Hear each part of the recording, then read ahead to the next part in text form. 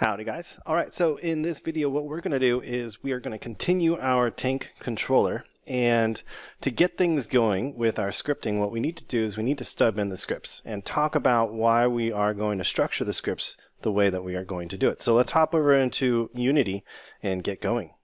Okay, so first things first, let's actually position our camera here. And so what I'm going to do is I'm going to select the camera, okay, and I'm going to hold down Control-Shift-F. And what that's going to do is it's going to position the main camera to wherever my scene view camera is. So this is the scene view camera, the one I'm rotating right now.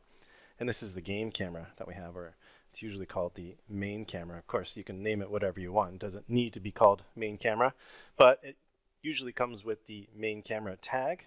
All right, so it's just another type of thing that you can search for, but you know, we're not really going to dive into that just yet. So what we want to do is we want to get our scripts stubbed in here and talk about why we're going to structure it the way that we're going to structure it. So we are going to have a tank controller, okay, and this tank controller is going to have a rigid body on it.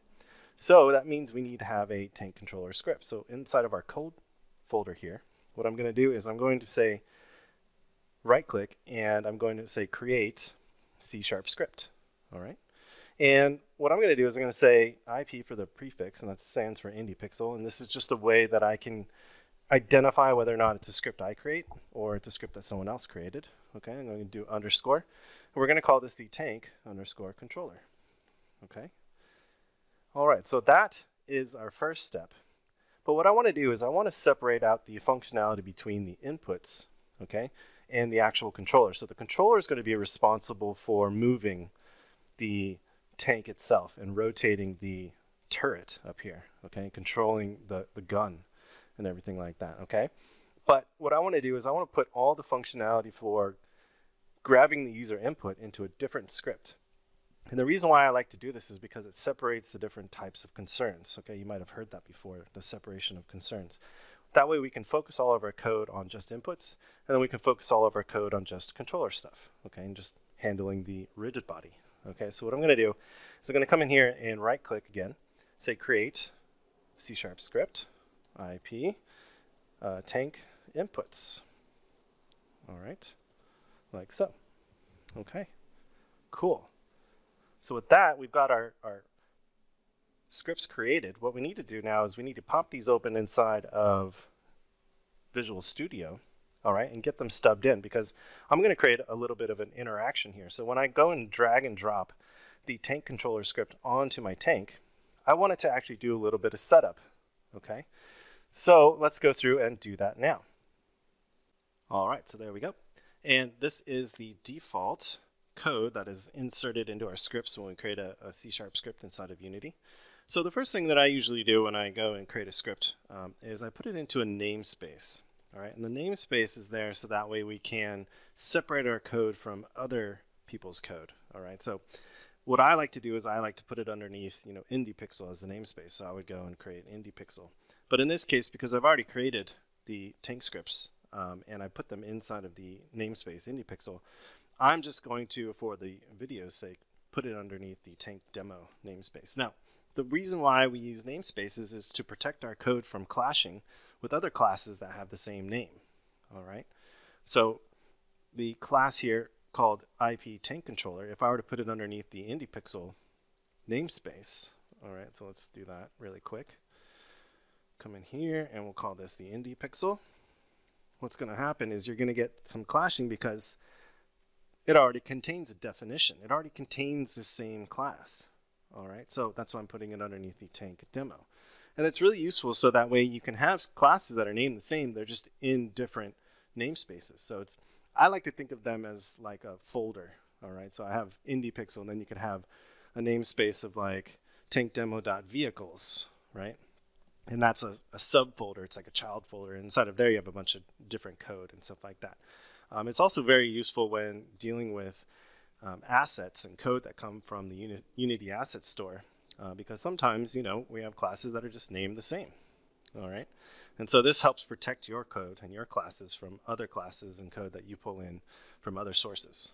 All right, so what I want to do now is I want to create a little bit of an interaction. So if you've used Unity at all, before, you might start to realize that you do a lot of dragging and dropping of components, like rigid bodies or colliders or effects or scripts and stuff like that. And it's really a good idea to start to automate some of that dragging and dropping so you can spend more time, designing your game. All right, so one way that we can do this is we can utilize the require component attribute up here for the classes.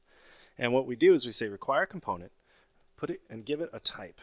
All right, and this type of, right, is looking for a type of class or a component. All right, so rigid body is a type of component and a class inside of Unity. Okay, so I know that I want a rigid body to be attached to this particular class when I go and drag and drop the IP tank controller class or component onto my tank.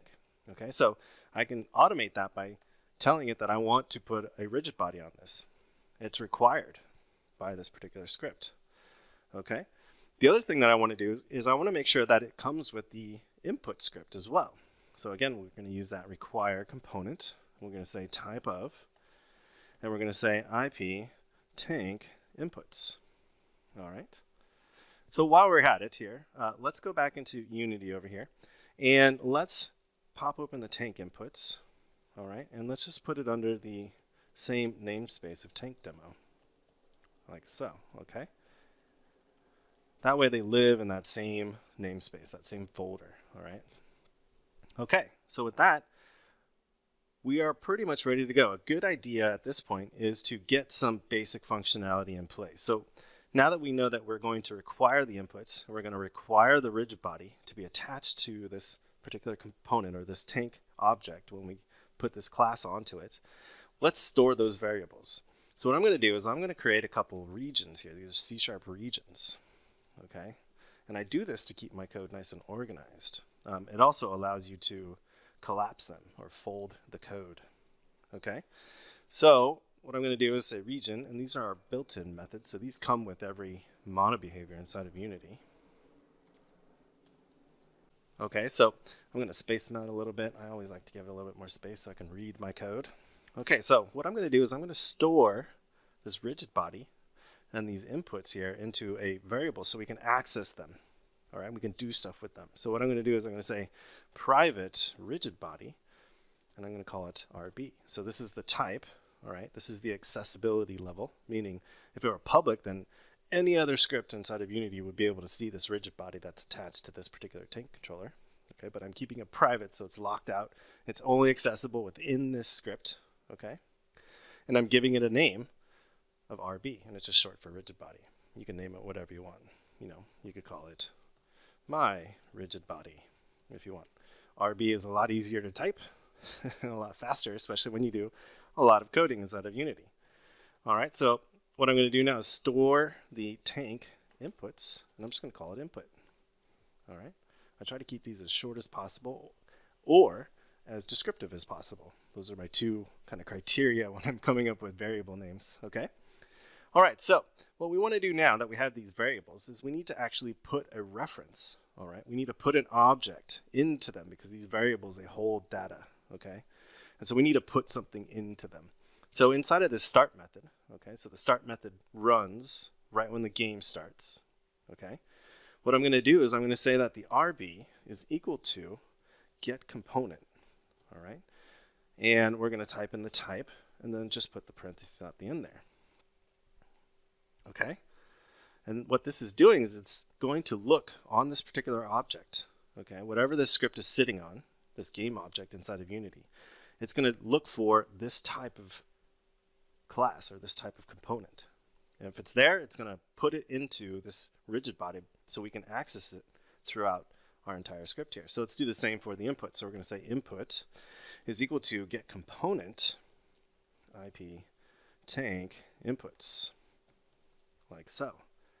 So it's, again, that's looking for the component, and if it's there, all right, it's going to put it into the component. But because we're putting this require component, we are pretty much ensured that it's going to be there. Okay. So now, with that, we're pretty much good to go. All right, so we have our tank inputs all set up. We have the controller all set up, and that's our bare bones setup. But let's go back into Unity and take a look at how this works. Okay, so we did all that setup work. So let's see the end result of doing all that kind of automation setup. Okay, so what I'm going to do is I'm going to select the tank model here, or the game object, and I'm going to go and just simply drag and drop the tank controller onto this particular object, and this is fine. It's bundled up as a prefab, so it's just going to break it. And voila, there we have it. Automatically, we have the tank inputs, and we have the rigid body. And I usually like to have the tank inputs at the top, or the input script at the top there. But what that did is it alleviated the need to drag and drop or create the rigid body component, and I didn't have to drag and drop the input script onto it. And that all came from using that require components. And if we hit run or play in the editor, it'll store the rigid body and the input script into these variables so we can access them. All right, so what I'm going to do is close out the video there, and in the next video we're going to continue on and start building out some more functionality. Okay, thanks so much.